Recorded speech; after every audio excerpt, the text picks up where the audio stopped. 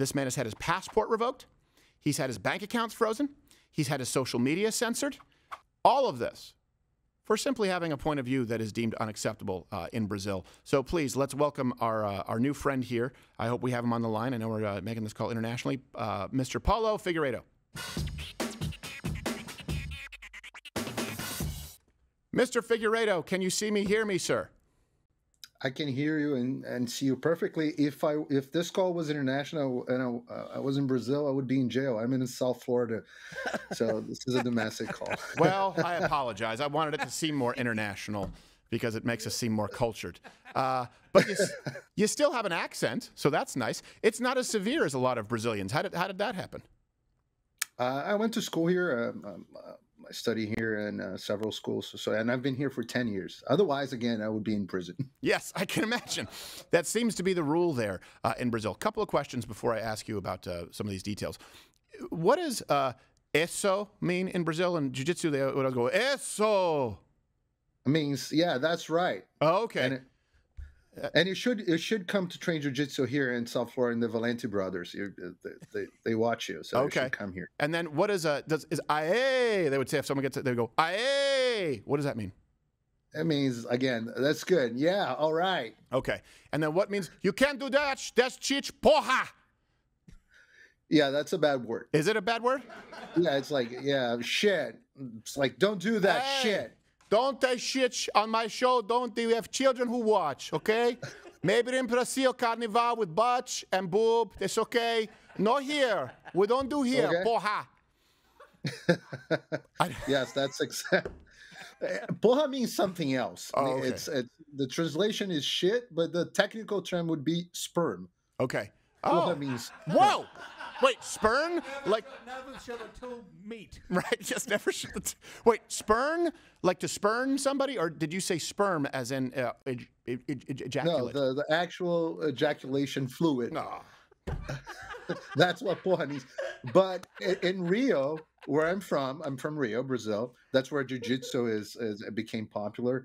Porra is like we say porra, like Americans say the F word after every sentence. Oh, so yeah, that's not how we cuss. We don't say the F word after every sentence. I've seen it before. Okay. We talk about sperm. That's with compliments means just many of you, and only take one to get victory. So that's porra. It's compliments to me. Let me go through this. What's your specific relationship with, well, before I do that, where's the best place for people to find you and support you right now? Since you're stateside, is it Rumble? The La Quinta Inn in Melbourne. Yeah, I'm on Rumble. I have a Rumble channel. My show's in Portuguese on Rumble, but the U.S. audience can follow me on X at Rio P. Figueiredo, which is my last name. I know it's hard to follow, but that's the way it is. Yeah. At Rio P. Figueiredo, I'm on X, and most of my posts are in English. So they can follow me there. My Rumble channel is still in Portuguese, although Rumble, as you properly said, is not banned in Brazil. They decided to not comply to the rules, the crazy orders by Alexandre de Moraes, and so they closed Rumble and Locals, by the way, as well. Both are closed to Brazilian audience if you're accessing Brazilian IP. I wanted to ask you, how do you what are your thoughts on that? Because I know that obviously that's a significant portion of your business, how you make a living. But I would imagine that on moral grounds, you're supportive of them, rebelling against the Brazilian government. But what's your overall feeling on that Brazilian fans can't watch you unless they maybe have a VPN?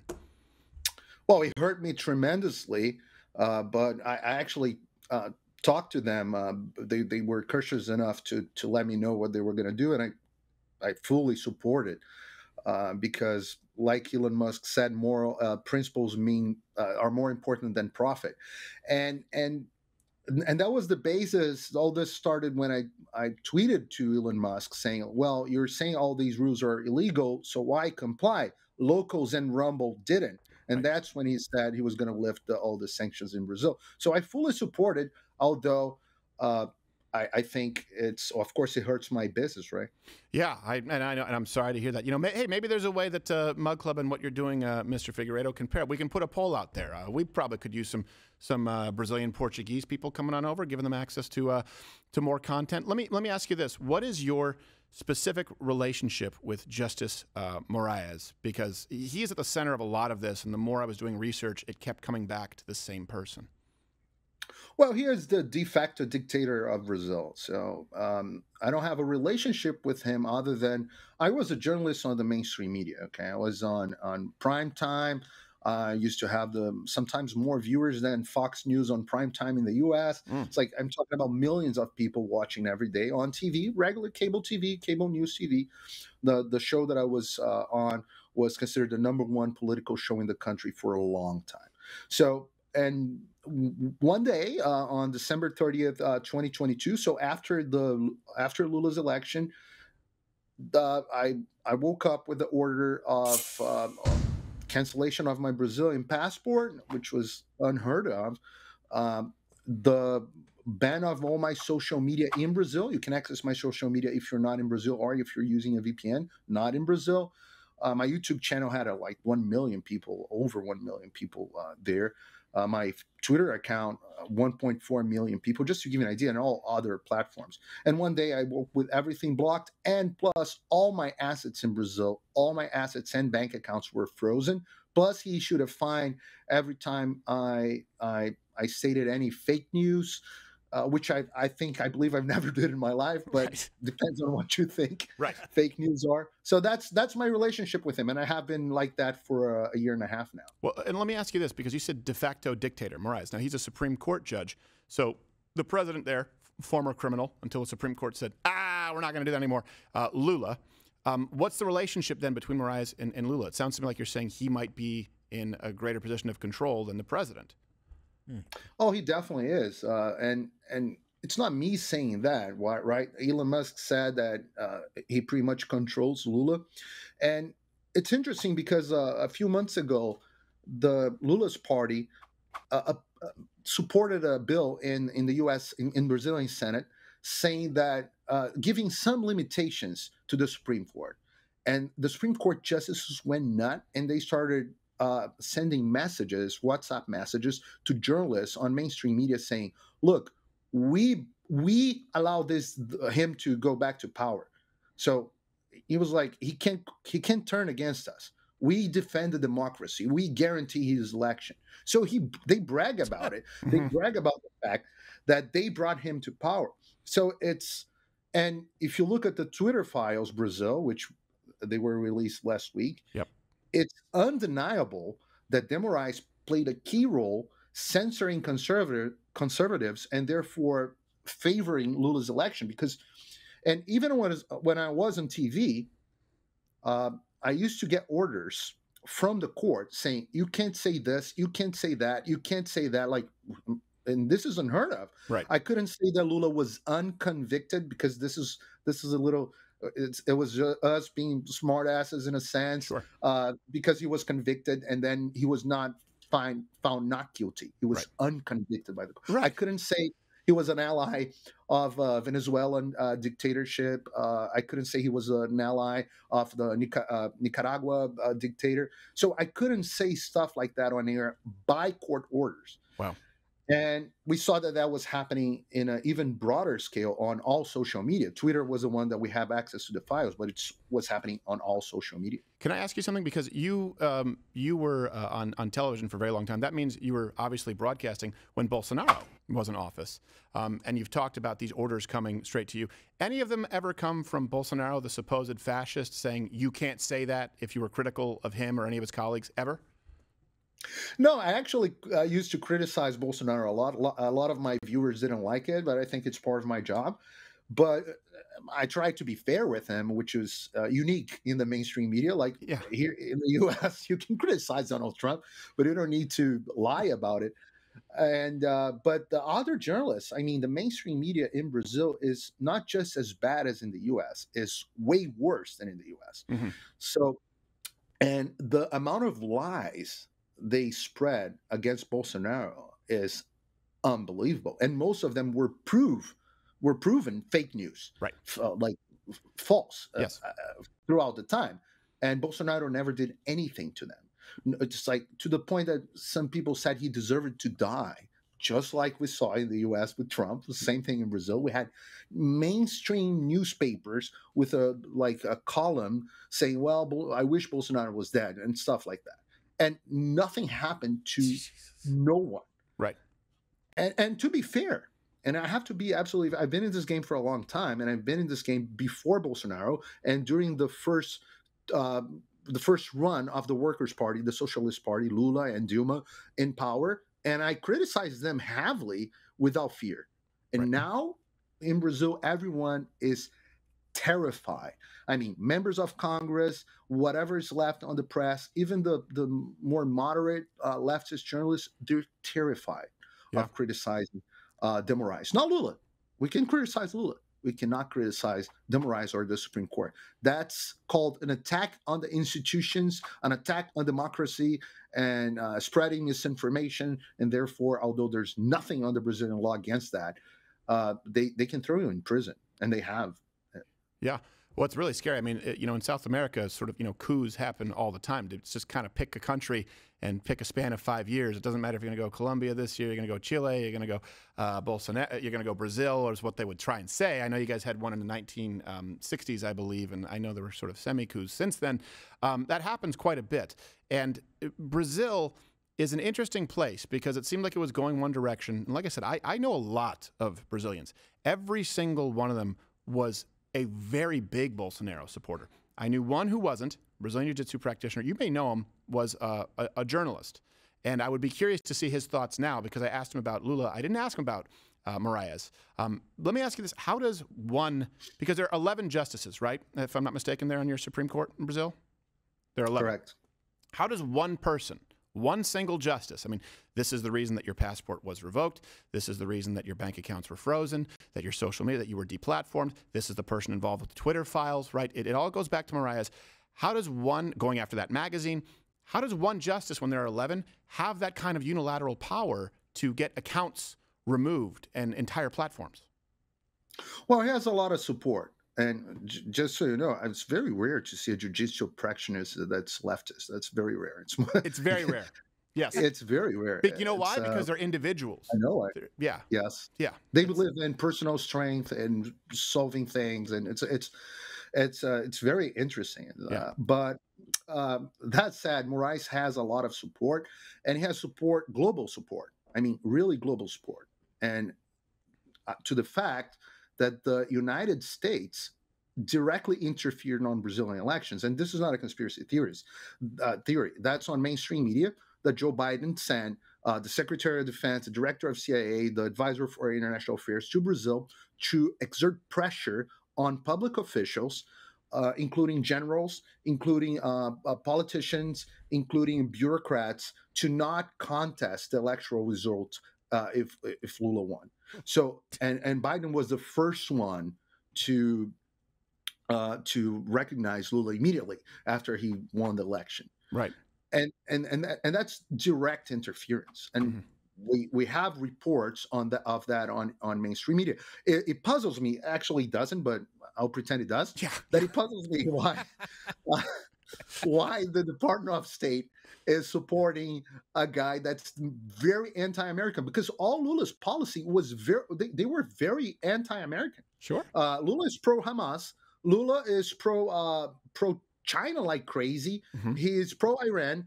We've been docking Iranian warships in the Brazilian ports. He's pro-Venezuela. He's pro the drug cartels in South America. He's undermining the dollars on the BRICS. He's trying to make the yuan the international currency for trades. Like, why do the Biden administration support that? It's almost like they hate America. Yes.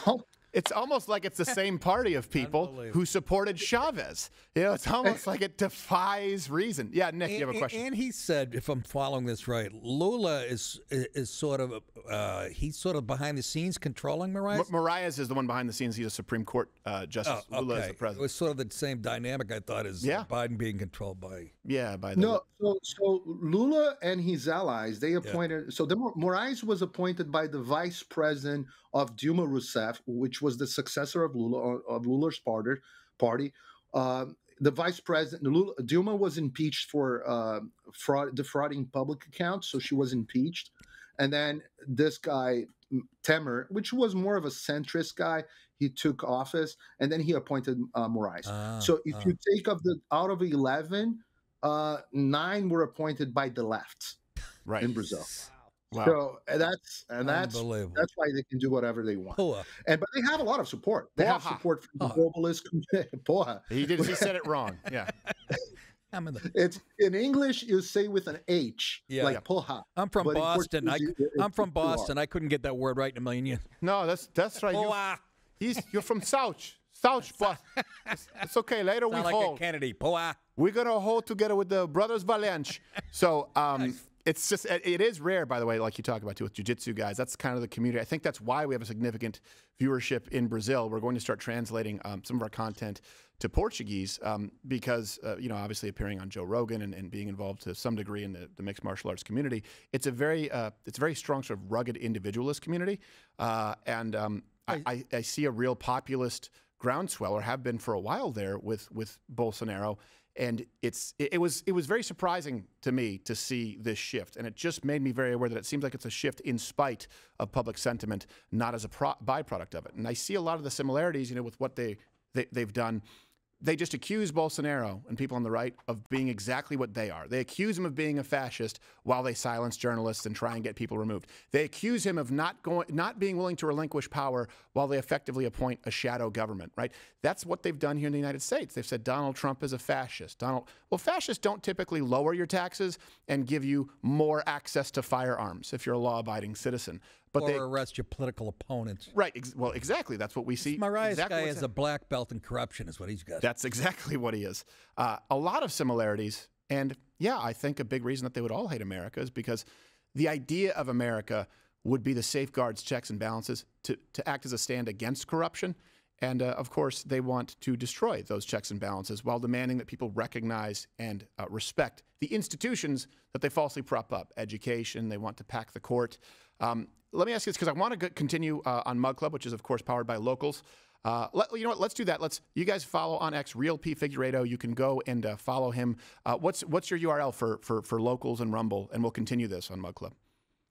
It's pfigueiredo.locals.com, and Paulo Figueiredo, my name, is on my channel on Rumble, and people can support me on Locals if they think it's worth as well. Absolutely, Locals is still honoring everything. They're still sending all the supports. Just the Brazilians can't access through the website. They can still do it through the app though.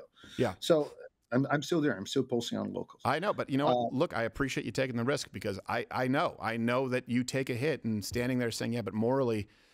This is something that we have to do. We've got to be taking a stand now. Rumble could have just removed you and a few Brazilian creators, right? They had that option. Either way, you're kind of up shit creek. I'm sorry, but they decided to say, no, we're not going to comply. And hopefully we see more people emboldened like we see with Elon Musk and X. Do you do jiu-jitsu there, Mr. Figueiredo? I do, yeah. Okay. I've been doing civil since I was a kid, and I started going again on the Valente brothers here. These guys are amazing. You really should come here. It's what they have here, it's like a huge building, the beautiful it's state of the art. Everyone that comes here gets impressed. Well, you know what's funny though, when people talk about this, a lot of people don't realize because we hear Brazilian Jiu-Jitsu, but there's still more practitioners of judo in Brazil because it's an Olympic sport. True. And you guys dominate in that sport. It's one of the best countries in the world. So it's just interesting, the sports that people sometimes think, oh, Brazilian Jiu-Jitsu. I go, no, there are tons of people who do judo over there.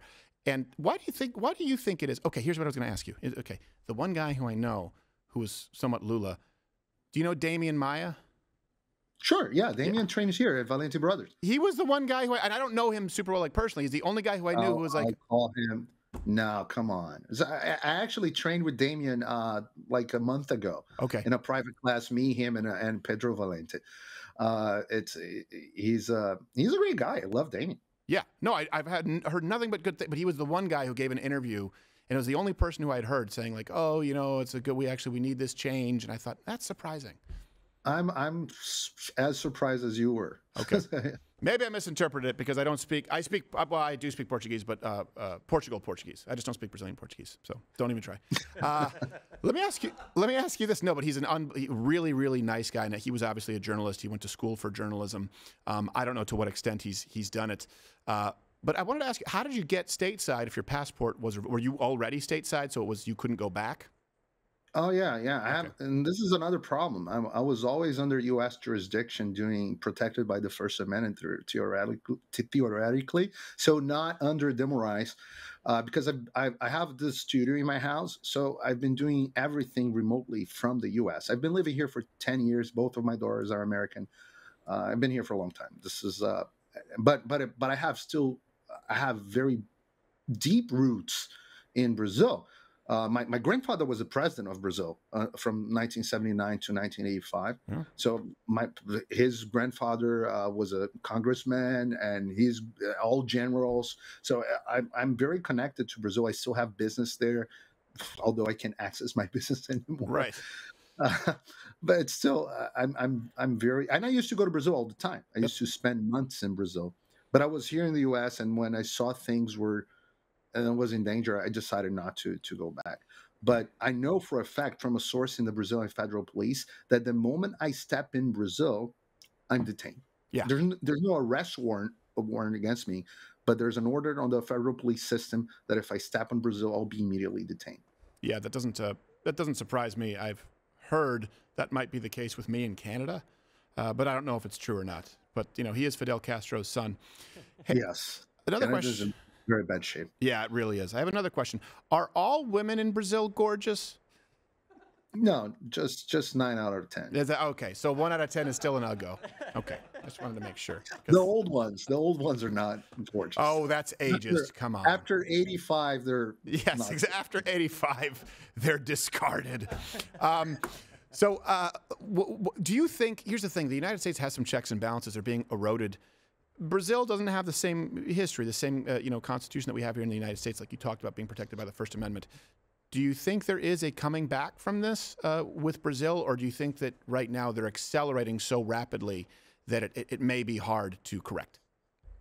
I'm actually concerned with the U.S. as well, because I keep saying that we have the same virus, we just have different immune systems. And the virus come from the Wuhan lab, which in the United States, like Harvard Law School, it's the Wuhan lab where they create the crazy ideas and they spread throughout the world. And the idea that's dominating Brazil is the same as in the U.S. Like everything that Demorize is doing that we saw in the Twitter files was now in Brazil is being done by the court, but in the U.S. was being done as well by the deep state. Sure. So in Brazil, the Moraes would issue an order saying you should shadow ban this hashtag because it's not interest to us. In the U.S., you had FBI agents asking that politely to the social media people, and they would gladly comply because most of them are leftists as well, and they follow the same ideology. So it's the same thing. It's just different means. Right. So Brazil has another virus that was also created in the U.S., which is called juristocracy. And that's very interesting because theoretically we live in a democracy, which is ruled by the people, right? People elect representatives and they make the decisions. But that's very complicated. It's tedious. There are checks and balances. And let's say you want to, I don't know, pass a law legalizing drugs, okay? So you have two ways. In the traditional democracy, you just have to elect members of Congress, of the Senate. You need a majority, and you have the president. He needs to approve, and then you have the Supreme Court that oversees all that and decides if it's legal or not, right? The judicial review power. In a juristocracy, you don't have any of that.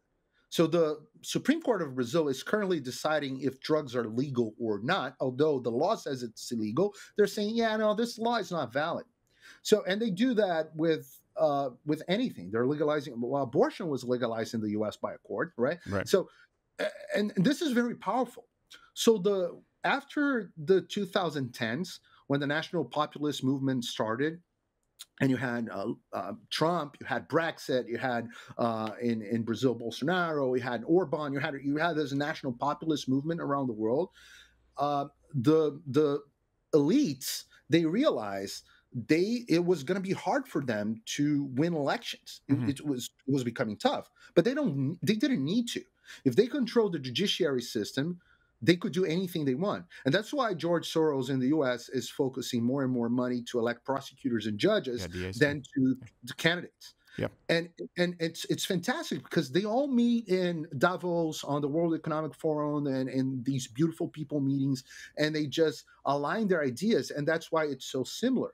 And if you control a bunch of people, just a few people, you can do whatever you want. There are no checks and balances. Right. And if you guys think you're too far away, if you had 5 justices on the U.S. Supreme Court, you would be having exactly the same problem. Exactly the same problem. And you're having the same problem in cities where the judiciary system is dominated by the left. Right. Well, we're all watching what's happening in California. We're all watching what's happening in New York, and so and so. Yeah. So I am concerned with Brazil. Answering your question, I do think there's a comeback for this. I think the first step is for people to be aware of the dictatorship that's ongoing in Brazil. Most people don't. The international community doesn't.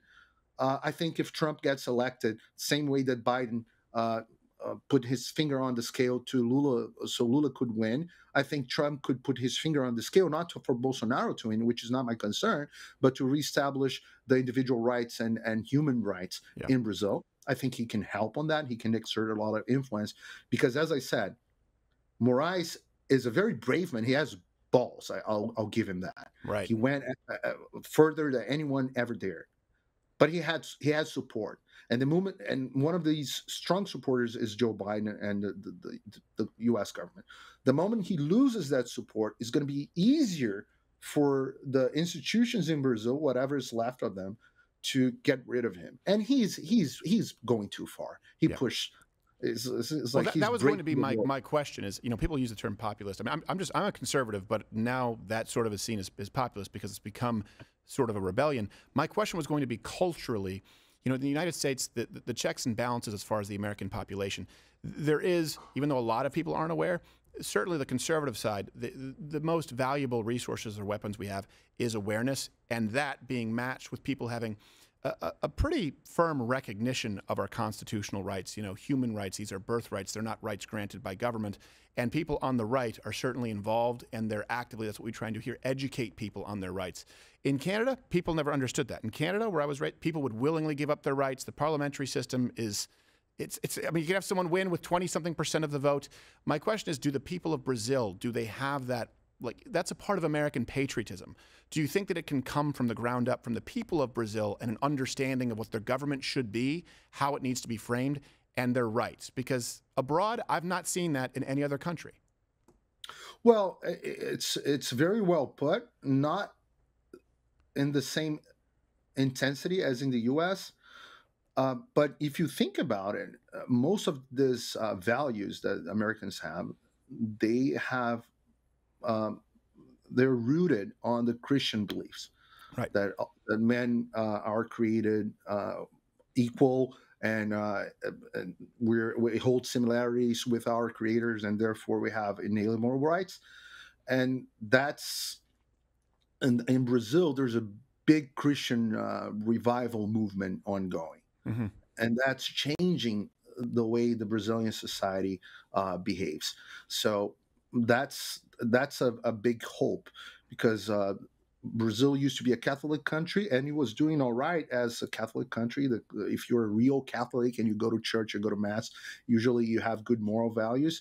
But the problem is that since the 70s, well, Catholicism started dying a little bit all over the world, including Brazil. People were Catholic but not going to church anymore. Default Catholic. And then default Catholic, and then you have the theology of liberation theology, which was infiltrated by Marxists. So that became very prominent in Latin America, and that's why the Latin American countries have started to go in a bad direction. And right now, Brazil has a very strong Christian movement. Yeah. And 70% of the evangelicals and Christians, they vote for Bolsonaro, for example. So they have these values that you're talking about. It's becoming, and part of my job is to bring these values to Brazil. That's part of what I've been trying to do. Yeah, no, that has to be the basis for it. And it's interesting that you bring that up. In Quebec, Catholicism was, and again, like we've talked about, there are evangelical Catholics, especially here in the United States. Quebec, Catholicism was the state denomination, effectively, right? The Catholic Church was entrenched with the government. And so what you always see is a rejection of that. They see it as overbearing. They see it as corrupt, just as they see their government. So in order to preserve Christian values, you have to have that separation.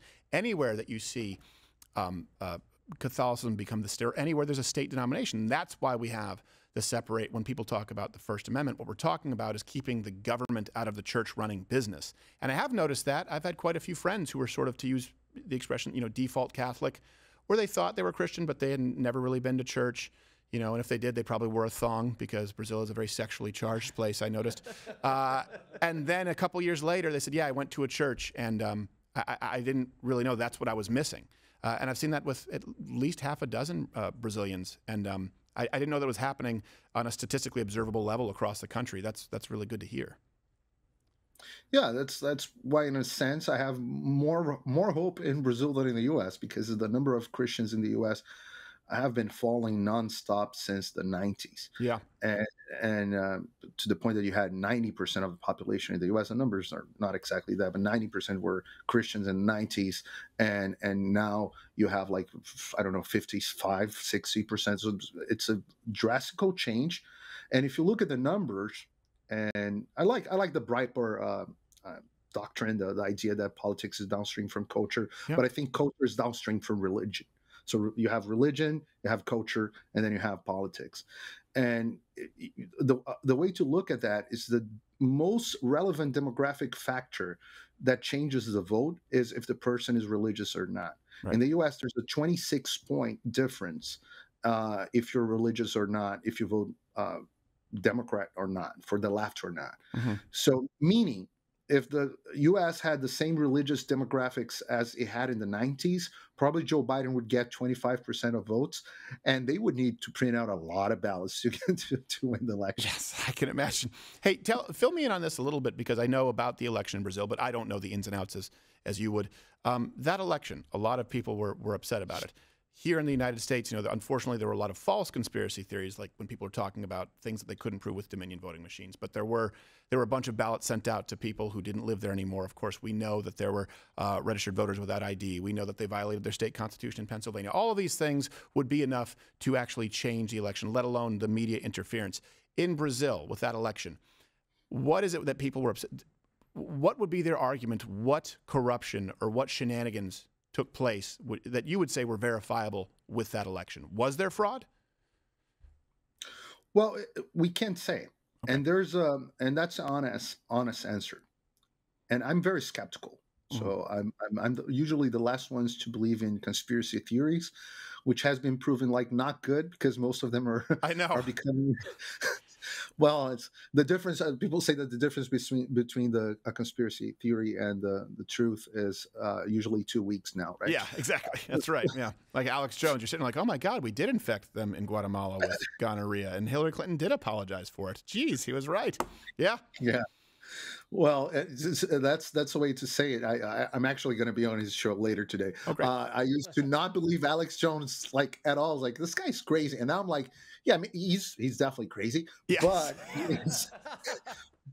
But let's listen to what he has to say. Yeah, that's exactly me. That's exactly my timeline. Yeah, I get it.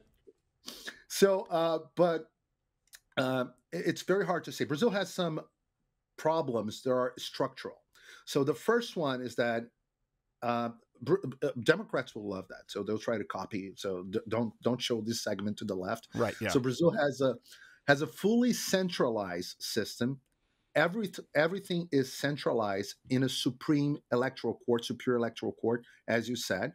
Everything.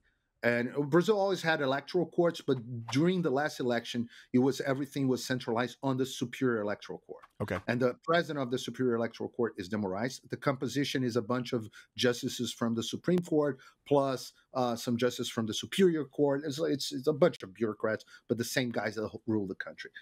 And they hate Bolsonaro. They hate it. They hate him. But de Moraes is like the enemy of Bolsonaro. Okay. And I would love to have an enemy like de Moraes, because if I was casting a movie and wanted to cast a villain, I would definitely pick him, because he looks like Voldemort, he looks like Lex Luthor, he looks like Megamind. Yeah, they did cast him. Exactly. So it's a good guy to have as a villain. Yeah. But anyways, it's all centralized, all electronic, and the good thing is that, and Americans can try to copy that, is everything happens on the same day, and you're required to show proof of ID. Okay. So there's some good. yeah, there's some good, but it's fully centralized and fully electronic, so there's no paper trail. And Brazilians passed, so there's no way to audit it. So Brazilians passed bills 2 or 3 times in Congress saying that the machines needed to have a receipt. The receipt would be put in a ballot box and would have a way to recount and audit the election. And that was passed in Congress twice. One by popular initiative. So people raised signatures and they delivered to Congress. Congress voted. They passed. So the Supreme Court, these same guys, they declared unconstitutional. So the law was never valid. So during 2021, so before the 2022 election, Congress got together and they decided to vote on a bill on a constitutional amendment, making the paper trail like a right. And what happened was that the Supreme Court, and that's public, the Supreme Court went to Congress, and I know it sounds weird, but they went to Congress and they lobbied for the bill to not get approved. And according to a few members of Congress, they issued threats that if something was if the bill was approved and if they voted in favor of the bill, they would suffer the consequences in court. I mean, personally. Wow. So they were blackmailed, and that I have reports of that. Reports from members of Congress. I don't have any proof of that because I don't know how I would have a proof of a blackmail. Right. It's not like Don Corleone writes a paper like, say, I'm going to make you an offer you can't refuse. Yeah, like, here's the piano wire from De Moraes. Exactly. No, you don't have it. So I don't have that.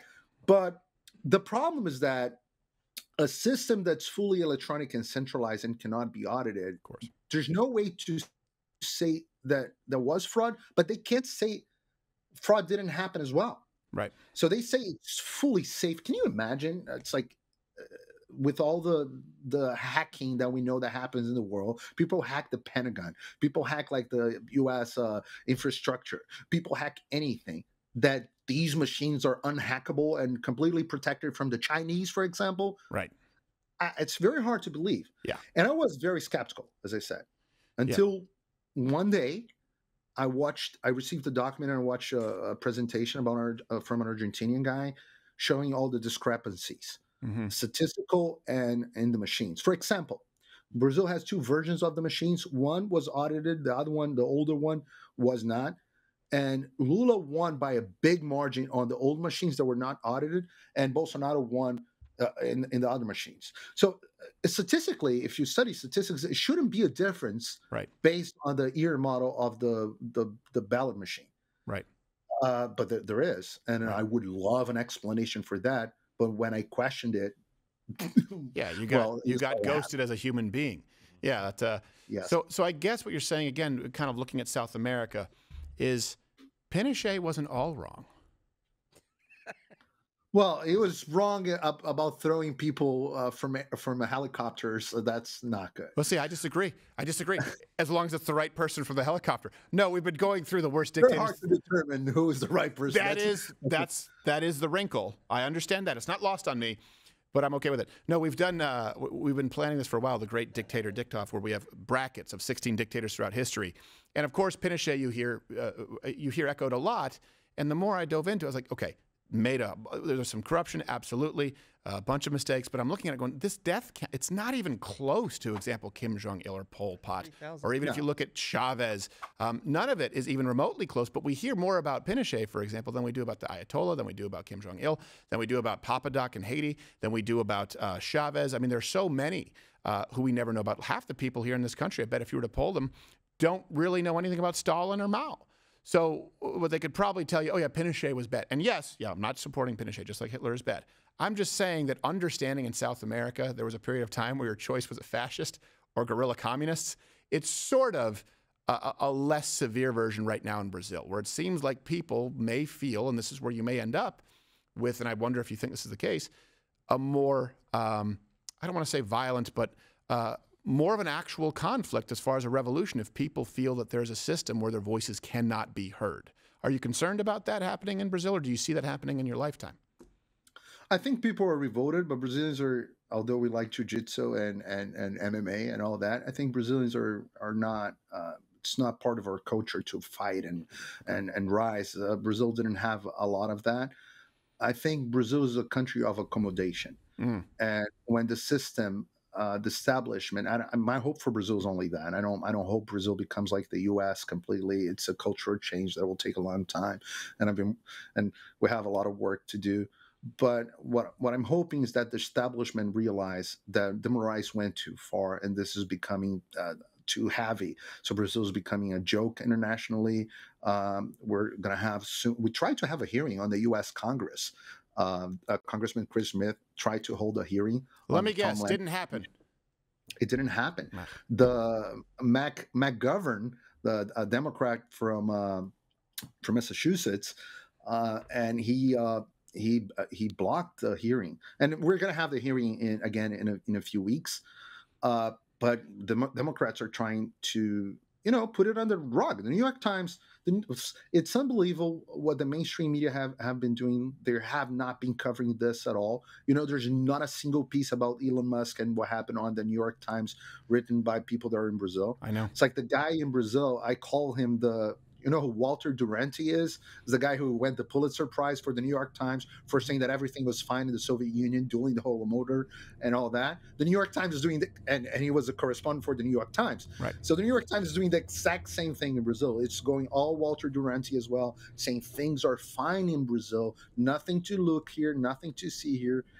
And my point being, I think right now with all the awareness that's going, things are going to start to become harder for Moraes, and the establishment will get rid of him to keep things more normal. Right. And maybe Brazil will go back to normal. And normal Brazil is not the U.S. Right. But it's way better than what we have right now. No, I understand. I think there can be an exchange. We'll exchange some of our culture to Brazil, and we grant immediate asylum to any Brazilian woman under the age of 85 who wants to come here to this country, because those people will be the backbone of America. All right, Mr. Real P. Figueiredo on X. I know if people here are watching on Locals, just go over and support him. I appreciate you taking the time, brother, and hopefully we can get you in studio, and there are probably some areas where we can team up here in the future. I would love to. I just can see by my background, I got a lot of inspiration from you, right? It's the same colors. Hey, I appreciate it. Well, and you did it right, because you must have gotten an LED sign, because we had people who copied our set and didn't tell us, but they got an actual neon sign. And I won't say who it was, but they called us saying, "How do you get your sign to not strobe?" I'm like, you dumbass, did you get a real neon sign? You can't put that on camera. So no. It looks. And you should come to train here, jiu-jitsu in South Florida. I'm looking forward. I would love to. I can't for 2 years. I still have the titanium rods in my chest. Oh, you still have it? Yeah, I take them out not this summer, over but there next you summer. can. Over there, trust me. Over there you can. Well, my doctors made me sign a waiver that if they get bent, that they're not going to fix it. But I do want to come out there and see you guys, Mr. Figueiredo. We must go. I appreciate it, brother. Be well. Watch Louder with Crowder live Monday through Thursday, 10 a.m. Eastern.